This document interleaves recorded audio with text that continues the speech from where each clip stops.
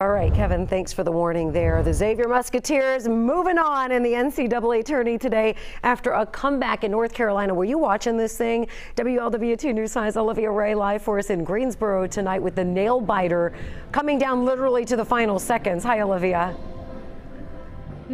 Hi, Cherie. I've stopped sweating only because I've stepped outside, though. I think I am along with everyone else that was in attendance and watching from home. Now, Xavier survived and advanced. They are moving on to the round of 32. It took every wild second to survive an upset bid over 14 seed Kennesaw State. Now, the middle 20 minutes of this game were nearly disastrous for Xavier. Kennesaw State settled into their transition offense and built a 13-point lead in the second half of this game. Then at the 12-minute mark, 12 minutes to go in this game, the Musketeer fans that were in attendance, they rose to their feet, and you could actually feel the momentum shift in this building behind me.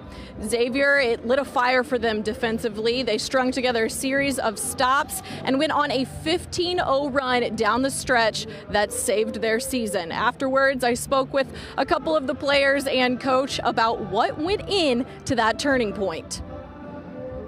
You know, I think in our minds, the last four segments of the game, so, you know, going in around that 13, 14-minute mark, we won those segments, and some of it maybe was our size around the basket, but we just did a better overall job defending them. We had to overcome it.